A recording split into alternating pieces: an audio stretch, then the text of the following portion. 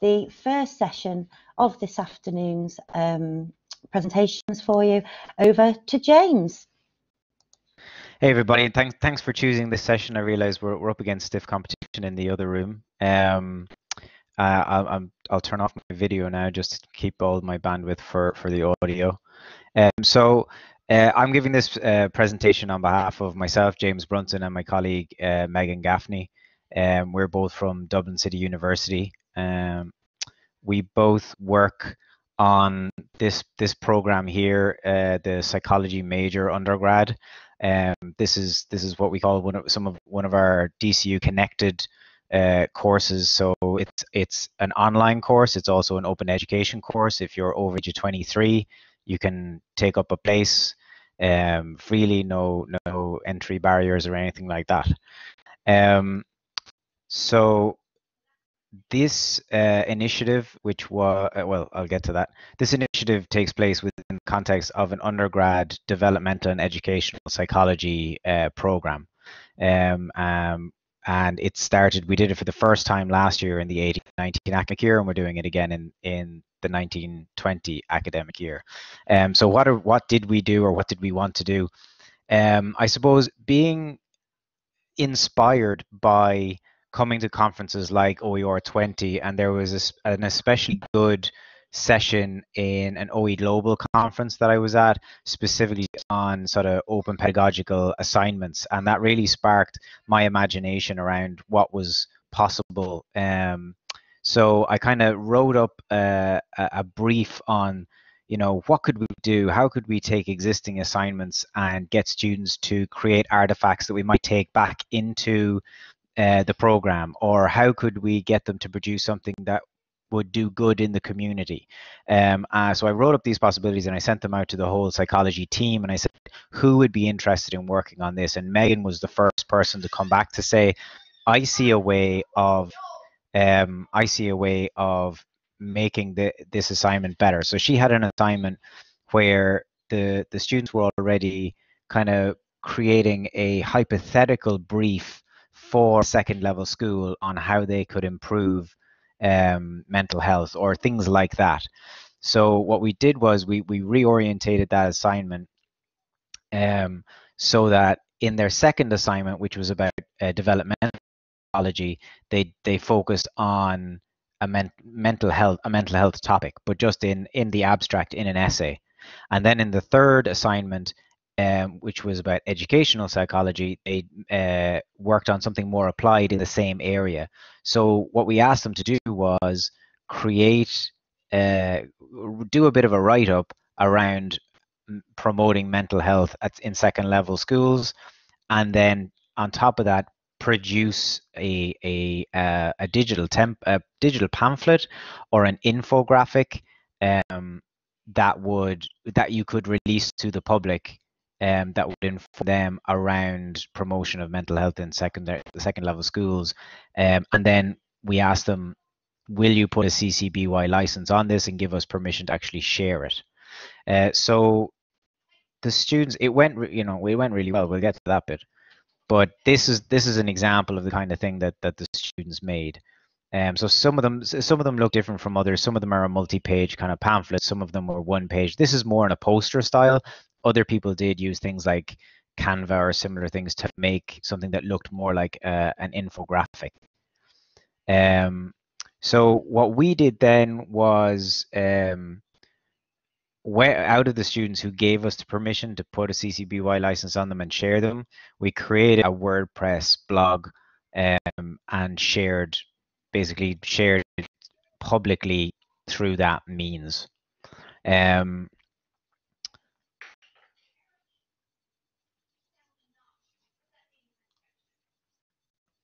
So we wanted to, once after doing that, we wanted to basically follow up on the students and see how did this impact on them. So we designed a research study to follow up on the practice, qualitative analysis, qualitative data collection. So we did an online focus group. Now with the vagaries of getting a number of part-time adult learners all coordinated in the same place at the same time. The conversation last year did end up being myself and Megan as two facilitators with just 3 students. So this is what this data is based on, but it is very interesting data. The data analysis method we use was Brown and Clark's 6 steps of thematic analysis, and we analyzed it using, well, we started out on pen and paper and then moved it into Envivo for the actual analysis. So to get on to the good stuff, I hope people can see that, or maybe you can make your screen bigger at home, I can't remember. Basically, the students had some issues with the assignment. They had some struggles. Thanks, Sarah. They struggled with some aspects, but generally felt like it was a really good assignment to do.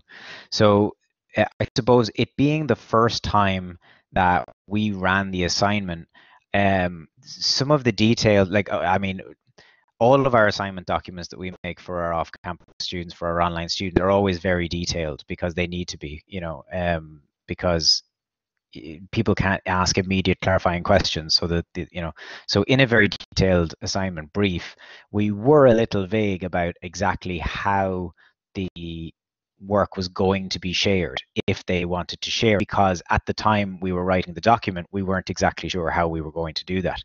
So eventually we landed on a WordPress blog and we communicated that to them. But I suppose as they were going through the assignment, they didn't have a crystal clear vision of how it was going to be shared and where exactly it was going to be shared. All we had said was, if you give us permission, we will share it publicly through, an appropriate means.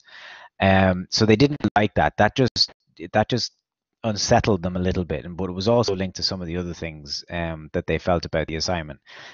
They did struggle with the technical aspects of the work in terms of actually using even, Microsoft or something like Canva to actually make something that they were happy with, that they felt looked good enough to be shared. And that impacted a little bit on how long the work took and how happy they were, how on top of things they felt. They also struggled, now this is more interesting and starting to get into the meat of things. They also struggled with being able to envision who they were producing the work for. Now, a little bit that went down to were the instructions a little bit too vague, but it was more about getting into this kind of philosophical idea of who is the public. Like we said, this will be available to the public, but they started thinking, who is the public? I don't understand what that means.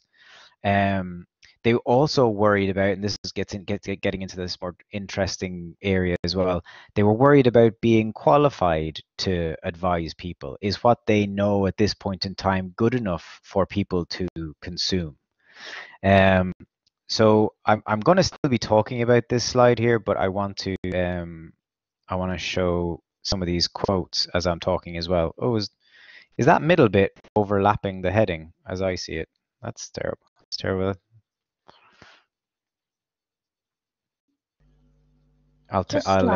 Just slightly. I'll one word looks tell you what it is.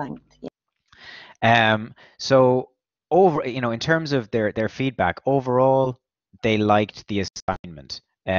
They found that it was either something that was completely new to them and they enjoyed the novel aspect of it, or depending on what other modules they had already taken, they thought it was similar to some of the other more innovative assignments that they had taken, but they liked that. They were comparing it to other assignments where they had to do presentations or do peer feedback or that kind of thing. And they said it's nice to have these assignments that are different from regular report writing or essay writing assignments. They liked being able to see what other people did. Now they couldn't see what the others were doing as they were doing it, but the fact that things were shared after the assignment, meant students could then see what the other students did, and it helped them appreciate and reflect on what they did versus what other people did, and that person must have been thinking differently about the assignment to come up with that compared to the way I was thinking in order to come up with what I came up with.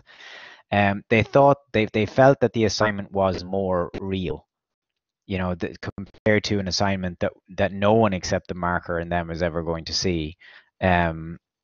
they felt that this was a more authentic assignment. And the really interesting, yeah, sorry, that bottom right quadrant just says the word you can't see is qualified, so it's qualified to advise. The big thing was it made, and like then all three of the students that we talked to in that mini focus group, or whatever the right term is for that, they all talked about it making them think more about certain things that they hadn't really thought much about before. So thinking more about the process by which information is produced in society, making them think more about their responsibility for the knowledge that they're producing, thinking more about how the public gets access to information, about what information do they see in society and where does it come from.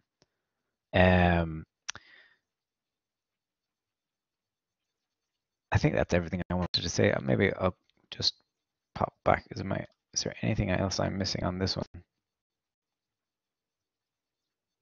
I don't think so. I think that's everything. I think that's pretty much, that's a summation on all the different results. So that's pretty much me. So the big thing this year is we are hoping, and I've just sent out the recruitment notices to this year's students taking developmental and educational psychology, to try and get some more participants recruited, and we're hoping to get more students. Like the absolute ideal would be if we could get 2 focus groups out of this year's crop. Last year I think we did our recruitment a little bit too late, and then it was harder to get them into focus groups.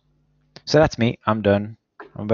I'm 3 minutes fast by my estimation, but that's fine. Thank you so much, James. If we could all find the clap emoji, which has seemed to take it over this year's OER 20, to say thanks so much to James. And if